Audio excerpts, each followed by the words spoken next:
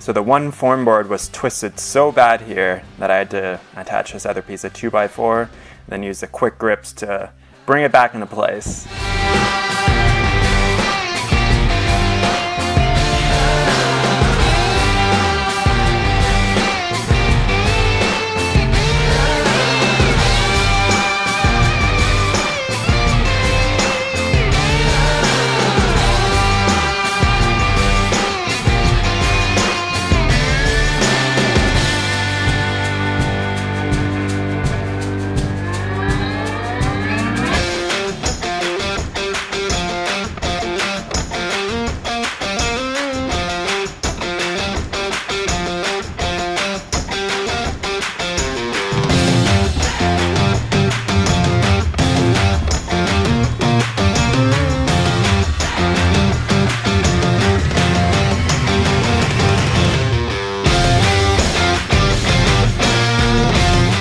This foam board bowed kind of out, so I just kind of pushed it in as much as I could and then used the concrete sticks to hold it into place.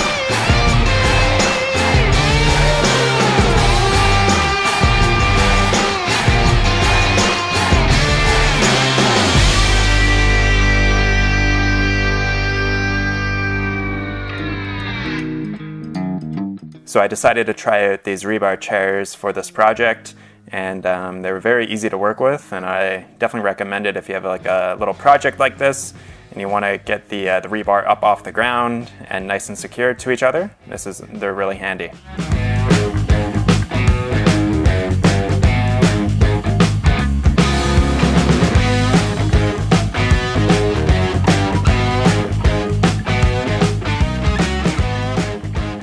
Alright, good morning guys. We're back at it again with another video.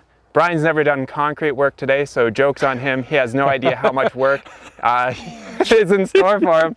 But yeah, mixing a lot of concrete for a size of pad like this is something that a few people can certainly do. It is a lot of work. We're probably going to be mixing concrete for at least 2 or 3 hours. I can't remember exactly how many bags that this calls for, how many 80-pound bags, but it's definitely over 100. So if we can do about 40 bags per hour, then we're looking pretty good. So wow, I'm doing the math already. And also check out Brian's channel, Midlife Prices. So they're actually our neighbors. They just live. We can actually see their RV from the corner of our property there. So him and his wife Pam, they're going to be doing the entire off-grid thing, and you're documenting a lot of it as well. Yep. All right, cool. So I'll leave a link to their channel in the description box and also in the comment section. And it's just after 6 o'clock in the morning, so we're gonna get started because we want to get as much concrete down as quickly as possible because it's gonna dry pretty fast. What's really nice, since the pad is so small, that we can wet it down quite easily and keep it from curing too fast. All right, let's begin.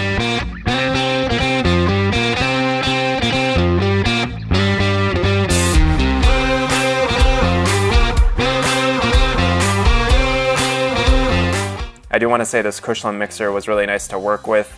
It just runs on 120 volts and it can handle 2 bags at once. Just got it at Home Depot, and it's really nice because you can just wheel it right from the mixer directly into your formwork.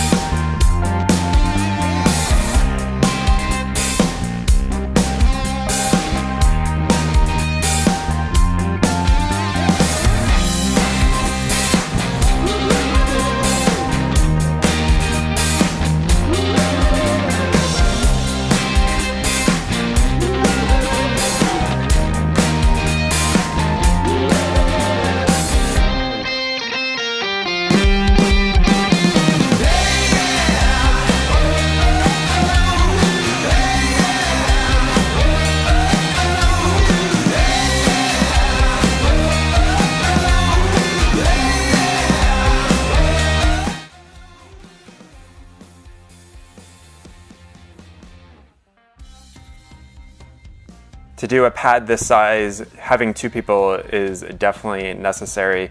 And I rented this bowl float from Home Depot. It was, I think, just $17 for the day, and it really made floating this size of slab quite easy to do. And if you're doing like a 10 by 16 or 12 by 16 slab, I definitely recommend getting it. I noticed at this point that the concrete that we first poured was already starting to harden up pretty quickly. It's just so dry here. So I'm already edging it, and here we are just finishing off the rest of the slab. And what I should have done is I should have started troweling basically the concrete that we poured at the start much earlier, and that just comes with the experience of doing concrete work.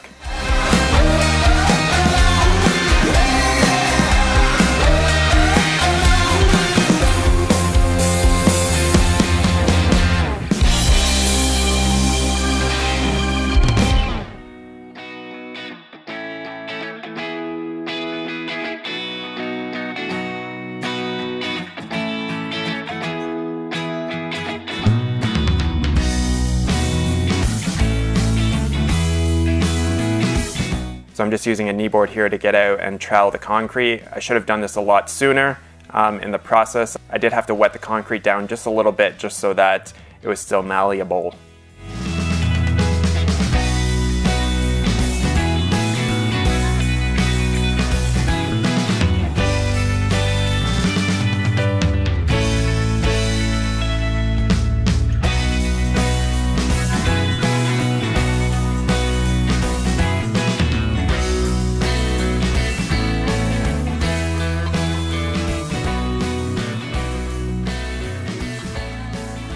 All right guys, so we poured the slab just a few days ago. I ripped off the forms the following morning, and then I just cut a control joint through the middle there. I'm not exactly sure what I'm going to be doing for a design on this to do the etching and the staining, but I do have to wait a month until we can come back and do the staining on the slab here.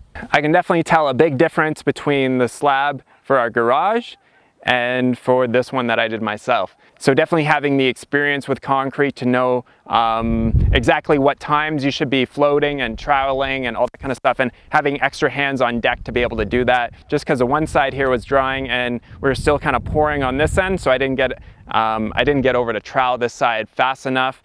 But overall it's pretty smooth, and I did wet it a little bit with the hose just so that I could go back and kind of trowel it, which definitely did help.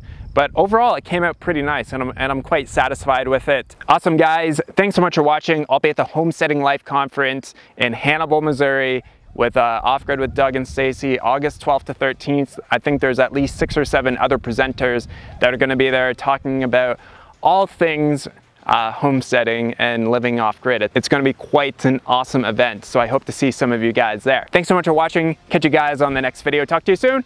Peace!